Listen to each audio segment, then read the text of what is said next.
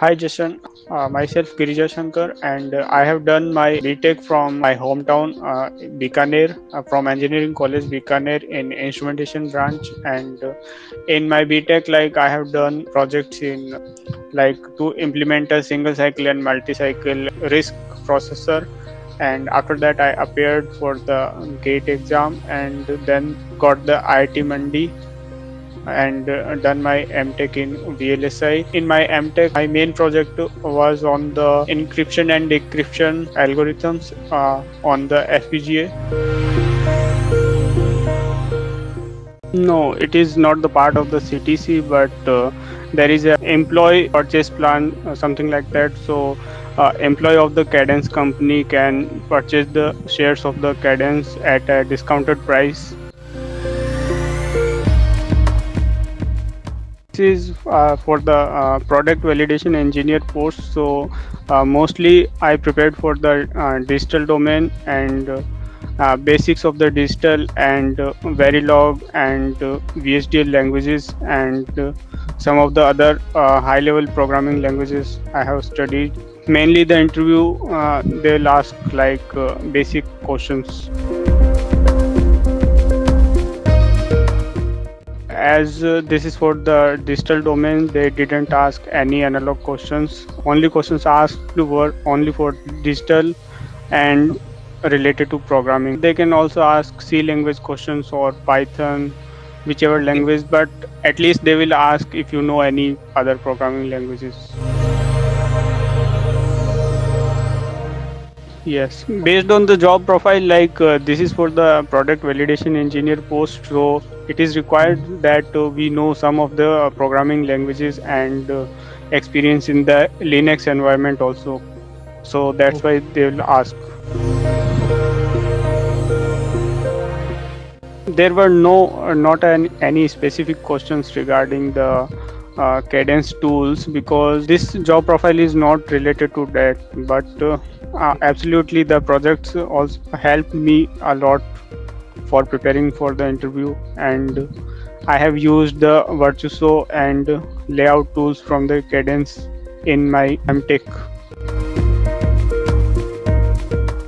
There were three technical rounds for the interview, and in the first round of the interview, they just asked the basic questions regarding all over the field. Like they can ask questions about the digital and the projects I have done. They asked about the basic digital gates, how basic gates works, and how to convert one gate into other, like how we can make an AND gate using multiplexer, something like that. There were not any specific questions related to setup and hold time, but they asked about glitches, how glitches in the digital circuit works, and they specifically asked to make a circuit which can create a glitch.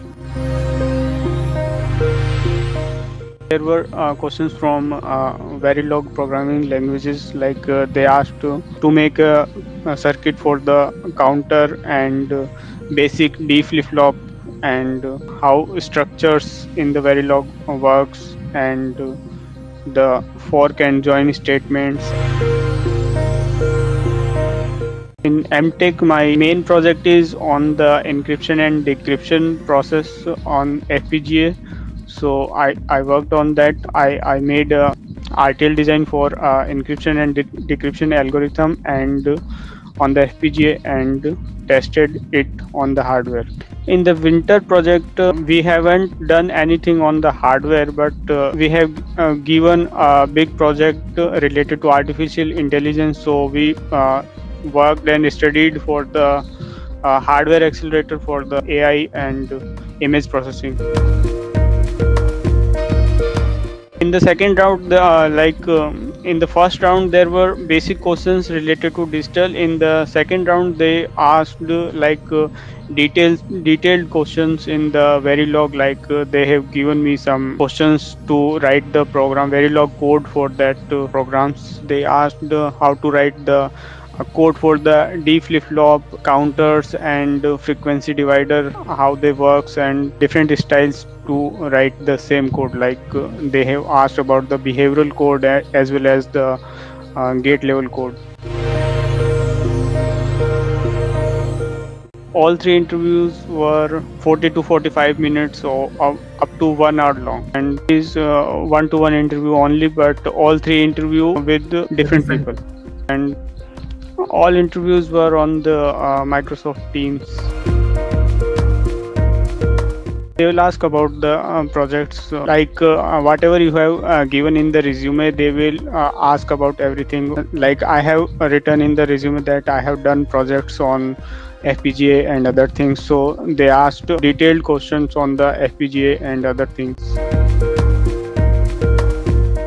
There is no difficulty, but like in instrumentation we read about the basics of every subject. So in VLSI detailed topics for everything, like CMOS is covered in details, but in instrumentation it was not covered in details. So initially we have to work hard, but it is not very difficult. Our interview was very short and very formal. They will ask just introduction. They ask about tell about yourself, and then they will give the details of the post. And there is not too many questions in HR round. We can focus on the basics, like in whatever field or whatever topic they will ask. Most of the questions is from the basics only. Basic, I mean, like whatever you learn in the first year of MTech, that is covered in basic things. Like in digital, you can say setup time, hold time, VTC curve. All of these things are like basic things. Like they will ask about how flip-flop works. Like they will not ask about the big circuits, but simple circuit and their working. And in the Verilog they will ask basic Verilog constructs and how you program the simple things in Verilog. I have also appeared in the interview for the Nvidia from Bangalore, and also the Silicon Labs from Hyderabad. For the Nvidia, like they are interested for the people who knows about the microprocessors and other things. So that interview didn't go very well, because they asked question from the microprocessor, how microprocessor works, like these things, and so I haven't prepared for that. For the Silicon Labs, it was suddenly they called, and I was not prepared for that interview, and all three rounds of the interview happened in only in single day. So that was not gone very well, so I was not selected in that. I have started to apply in the company in the month of May 2021. So after that, like I have applied in many companies like Intel, Qualcomm, Nvidia, and other companies like Silicon Labs. Some of them, for that I have appeared in the written test, which was not went very well. No, because I don't want to go on internship, and I wanted to work on the project in the college itself. So I never applied for any of these opportunities.